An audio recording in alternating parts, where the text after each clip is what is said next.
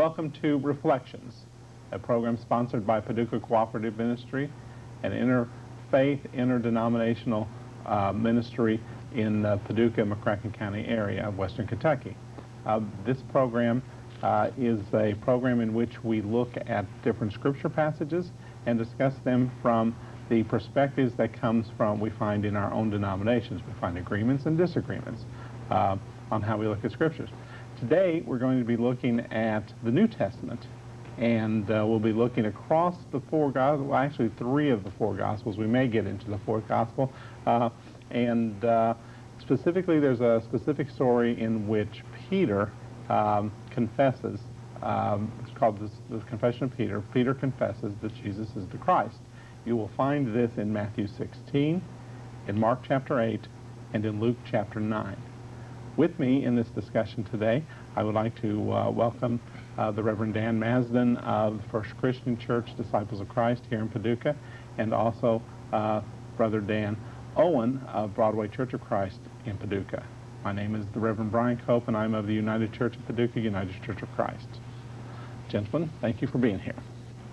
Now, we're looking at three different passages, and like I said, we may get into John, although John does not have this specific parallel in his gospel, in which Jesus is with his disciples, and he turns at a certain point and asks them the question, who do people say that the Son of Man or I am?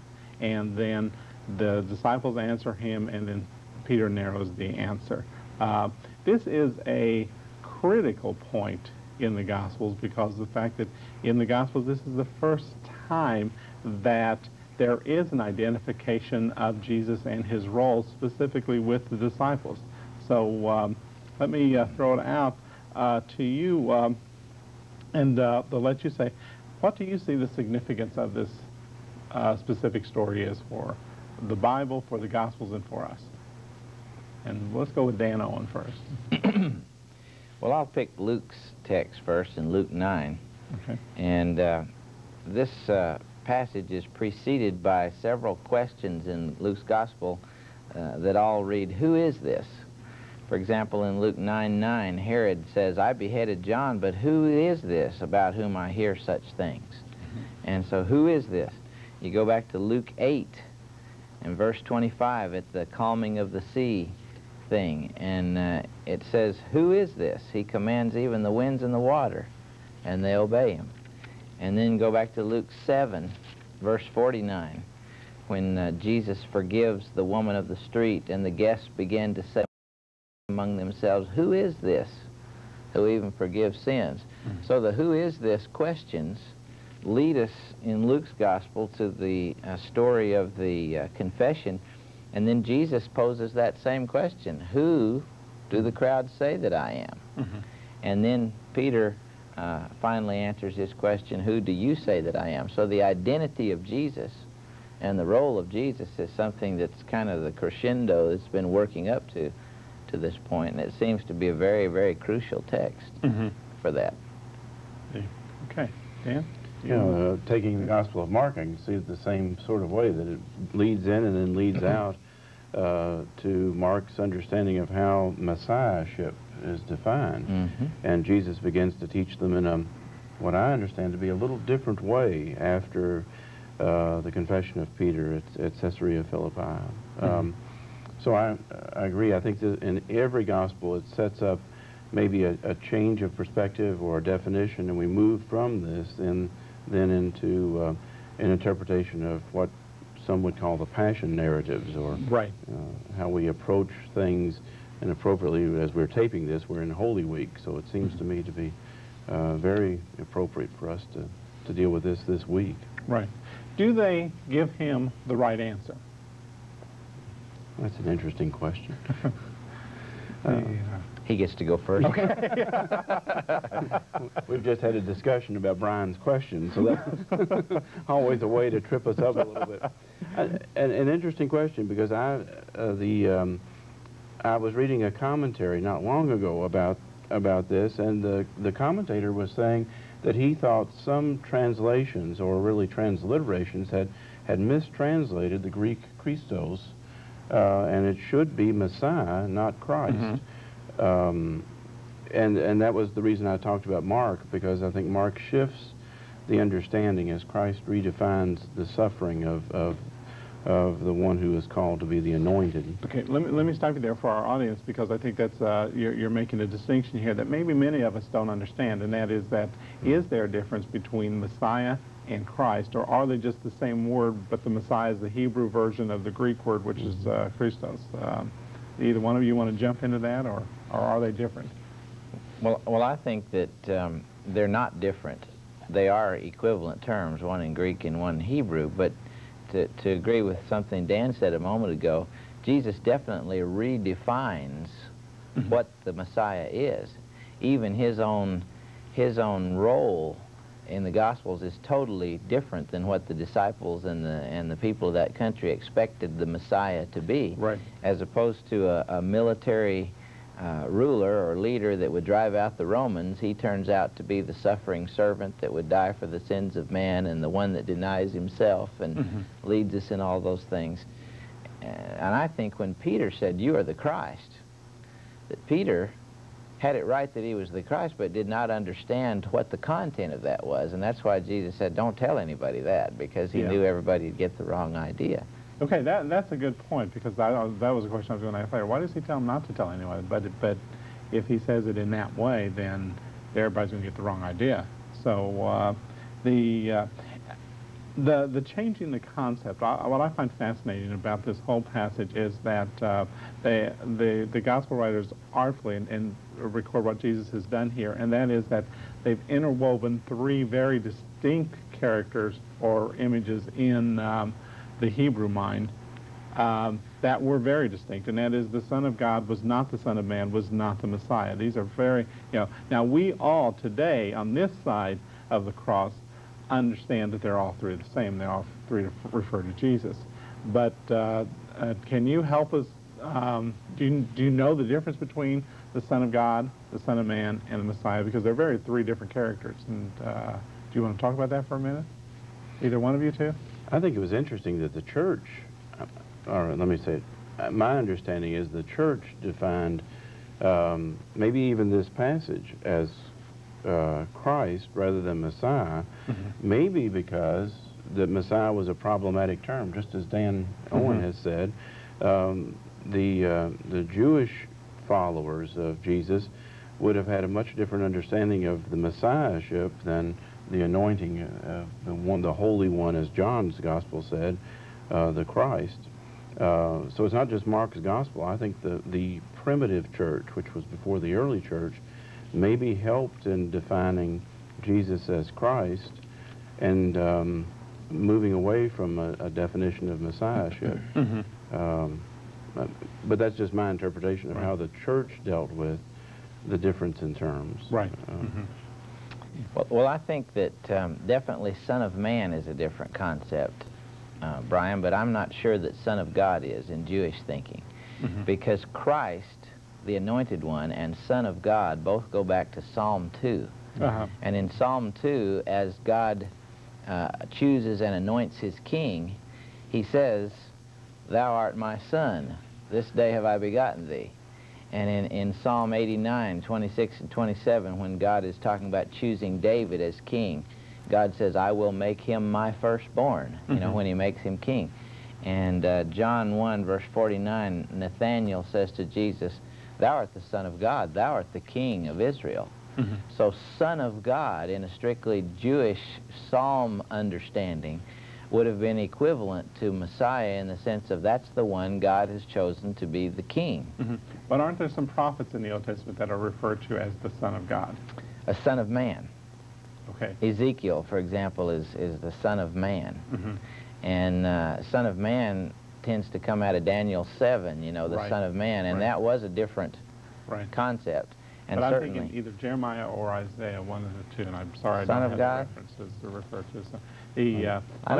Maybe I misinterpreted this all along, because as I understood it, it was the Son of God was that someone who represented God's point of view to humanity. Son of Man was representing humans' point of view to God, so that it was in a kind of representative. I would agree with that.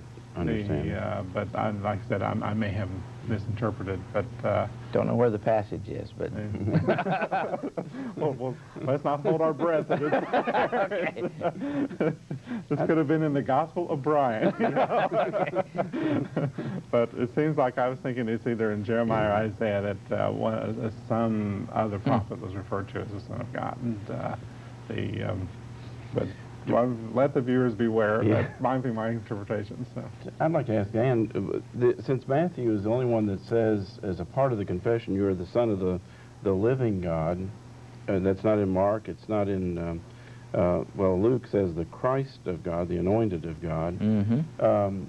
Since you were dealing with the sonship, does that make a difference that Matthew's the only one that specifically says that, or do you translate in a different way? Does that... No, they're all three actually worded in a slightly different fashion. That's the question, I guess. One of them in simply, Mark, I guess, is the most brief, the Christ. Mm-hmm. Right. Luke, God's anointed, God's Christ. And God's anointed, by the way, is almost a direct quote out of Psalm 2, the Lord's anointed. You know, they've set themselves against array and against the Lord and his anointed. And so I don't think that, to me, there's a real point on the living God. The thing that strikes me most uniquely about Matthew is not that part, but the part that Matthew's the only one that he says, upon this rock I'll build my church. The other yes. Gospels don't record that, and I guess we're going to talk about that in just a moment. Sure, we will.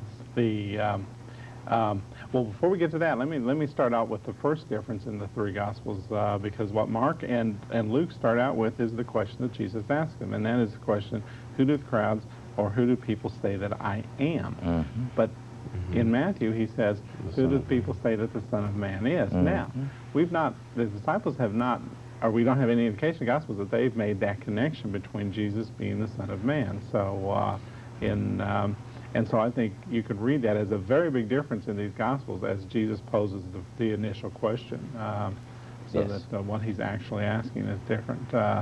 Because I think in Luke and Mark you get almost a surprise, because what they answer with is the Messiah, the Christ, and then he talks to them about the Son of Man. Yes. And, you know, and you get this impression these poor disciples must be walking around going, what is he talking about, you know?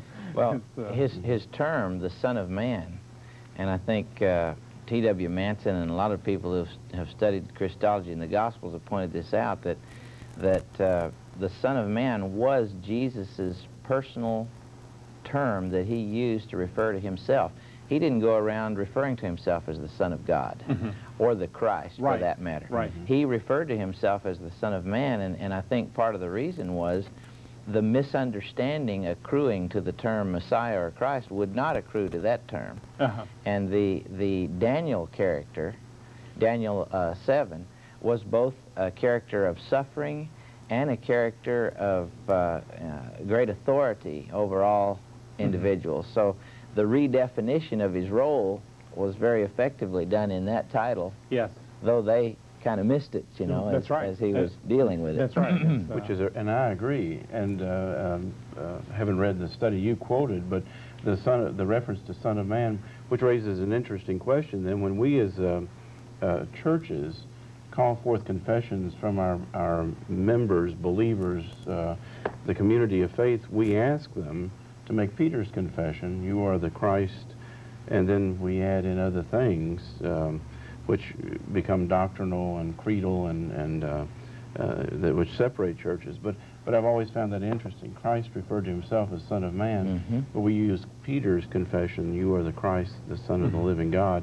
Or is, I mean, I think that's what we basically well, now, use. we don't use Peter's confession. Oh, okay. And so it wouldn't come up in our church. But but that's something that you require in your church as far as the Peter's confession? That would be the confession that's made when people make their profession or confession of faith, yes. In fact, interestingly enough, and this is off the subject, but the confession that we require is a Trinitarian confession. It's not a Peter's confession. So what type of confession, just since we're off the subject now? Well, And this opens up an interesting subject, because confessions in the New Testament, if I understand it right, were varied in their wording. For example, in Romans 10:9, if you confess with your mouth that Jesus is Lord. Philippians 2:9, 11, every tongue shall confess that Jesus Christ is Lord, to the glory of God the Father. Here, Peter says the Christ. Martha in John 11, you know, the Christ, the Son of the living God, even he who cometh into the world. So I don't think that there was any wooden wording of the confession. The basic point of the confessions, all of them though in the New Testament, is a pledge of allegiance to Jesus as Master, King, Lord in one's life, however you want to word it. It was the point of the confession that was the important thing, not the wording of the confession in a specific way. It's interesting talking about this subject, because in seminary I remember, and they were beating us up about the Christology. What's your Christology? What's your Christology? You know, was the historical Jesus actually the Christ? You went through all these questions, and I don't know if you two did, but we did. And to the point that there was no answer. I mean, there was no winning, because there was no answer until one of the professors says that, he says, you know, he says, the important thing about the confession is that it is in the present tense. We don't say who Jesus was when we confess. We say who is Jesus, and Jesus is the Christ, you know, and that's in this time and now, in this present tense. So I think, well, let's talk about Matthew for a minute, because he does give us this problematic. I mean, you know, again, this is one of those sections that if you could have it all over again, can we just take this out, you know, and life would have been a lot differently for the last 2,000 years in the church if we didn't have this. What do we do with this about, and what I'm referring to is Matthew, the 16th chapter, starting with verse 17. And Jesus answered him, "Blessed are you, Simon, son of Jonah, for flesh and blood has not revealed this to you, but my Father in heaven. And I tell you, you are Peter, and on this rock I will build my church, and the gates of Hades will not prevail against it. I will give you the keys of the kingdom of heaven, and whatever you bind on earth will be bound in heaven, and whatever you loose on earth will be loosed in heaven." Now, what do we do with that? Traditionally, this passage is a passage that the Roman Catholic Church has relied upon for the authority in which they claim as far as being the church. And I'm sorry that Father Brian Johnson couldn't be with here, and I promise you sometime in the future we'll stop what we're doing and pull him and get him down on this. But but what does this mean? Does this give the authority to the Roman Catholic Church that it has, that this is, as they claim to be, the Church of Peter? I was waiting for you to jump in. I think it's the passage they take their authority from which they take their authority, excuse me. But I think it gives authority, too, to all ecclesia, all communities of faith, too, that how we deal with authority and how we deal with understanding and even confessions. So... Well, and I regret that Brian's not here, because we need to hear his point of view. That's right. I do not believe that this passage gives the church any authority. Peter's name, Petros, is different than the word Petra, rock, that Jesus uses. He uses the word Petra, which means a foundation stone, like in Matthew 7:24, everyone who hears these words of mine and does them will be like a wise man who built his house upon the Petra. Right. And I believe that Jesus is making a pun off of Peter's name. Peter, you are Petros, which means pebble, but upon this rock, Petra, I'll build my church. And in context, it's what Peter had just said. You are the Christ, the Son of the living God. Jesus is saying that it's on the foundational truth that I am the King of God's kingdom. I am the Lord. I am Christ, that my church will be built. It is the foundation of Christianity, that Jesus is Lord, that Jesus is Christ. Later in the Pauline epistles, 1 Corinthians 3:11, other foundation can no man lay than that which is laid, which is Jesus Christ. And Jesus is asserting his lordship blessing Peter for recognizing him as the king, the Messiah. And then the problematic part to me is in the next verse, because he says, I will give you the keys of the kingdom of heaven. Well, that you there is a singular you, and it has to refer to Peter. But the interesting part about that is, if you go to chapter 18, verse 18, he repeats the same phraseology in the plural to all of the apostles. So this was something that could apply to all of the apostles and not just Peter. But definitely the apostles were the beginners of the preaching of the gospel, the conveyors of the laws of heaven to earth and all those things. So though the church is founded on the lordship, messiahship of Jesus, certainly the apostles had a crucial function in that. So it's a very, very important passage. Maybe Dan's got some perspectives he'd like to throw in there on it. Well, I think the foundation stone would be a good understanding, but I also understand that it's not just a blessing that Jesus gives to Peter, but it's you can translate it as fortunate too.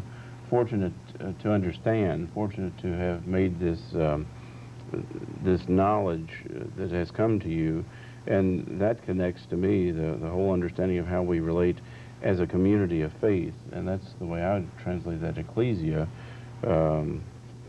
as others have translated as church, and that is an eternal thing, and the powers of death and evil shall not prevail against what I interpret as community of faith. So I guess I disagree with Dan to that specifically, that it does refer to church, but I understand what you're saying with the singular and plural of the you. Well, what I think is interesting, and this is with the scriptures themselves, is that if you compare this passage in Matthew with Mark and Luke, what you have here is that Matthew has completely changed the whole meaning of what this whole this section is, or this story is about. Because what you get in the other passages of Mark and Luke is that Jesus says, Peter answers, you are the Messiah, you are the Christ.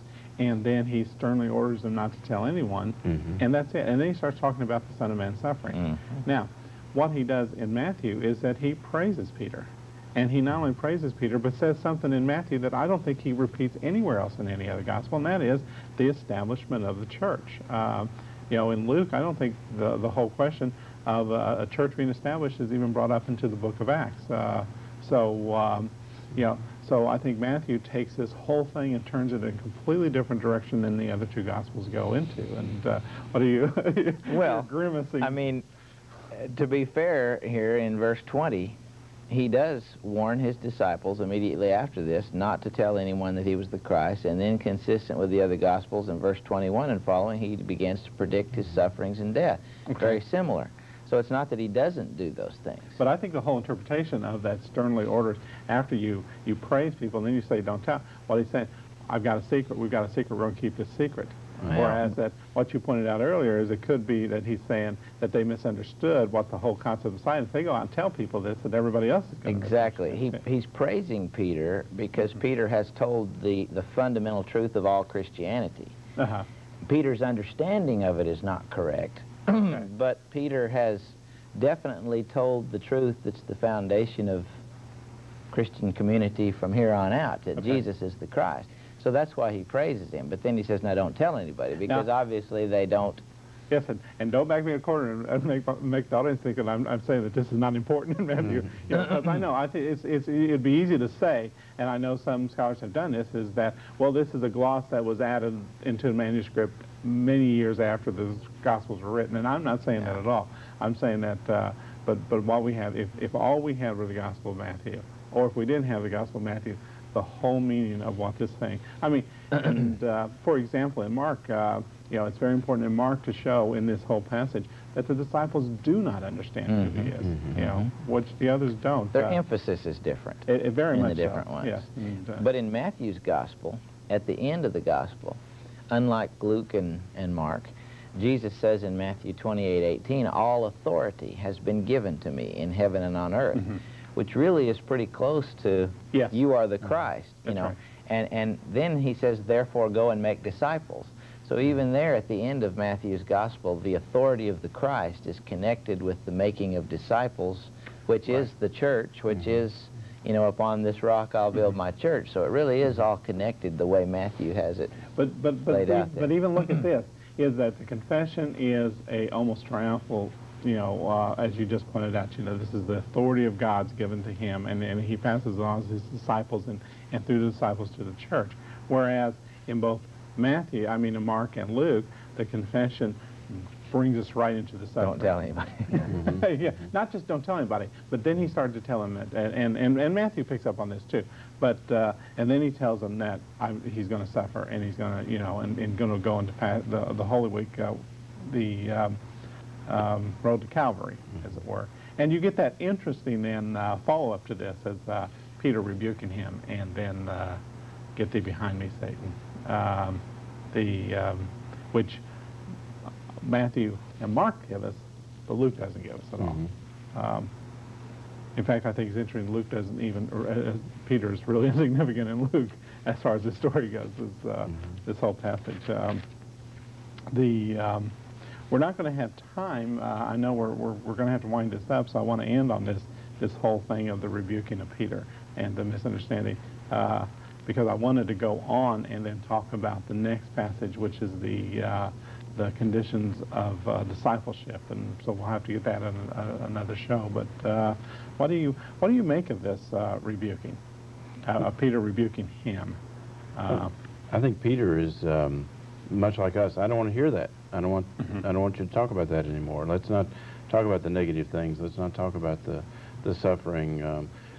No one wants to follow somebody that's talking negative all the time. Let's talk about the positive things. And I think that's for the rebuke is Jesus is saying, no, we have to talk about suffering. No, we have to redefine and move that way. But Peter says what I would say, well, let's not bring the people down. Let's keep them up. Let's keep them positive. Yeah. And do you have anything to add to that, Dan? Well, I just think that it shows Peter's misunderstanding of the term Messiah. Peter says, you know, Messiahs don't die. They go to Jerusalem, whip the Romans, and rule like David ruled. You know, don't talk about being killed. And Jesus says, you know, you're not thinking about the things of God, but the things of men. Right. Jesus had a different role for the Messiah and tried to redefine it for him. And I think it's also interesting, especially in Matthew, is that he just given Peter the keys of the kingdom, and then he calls him Satan. Oh no! And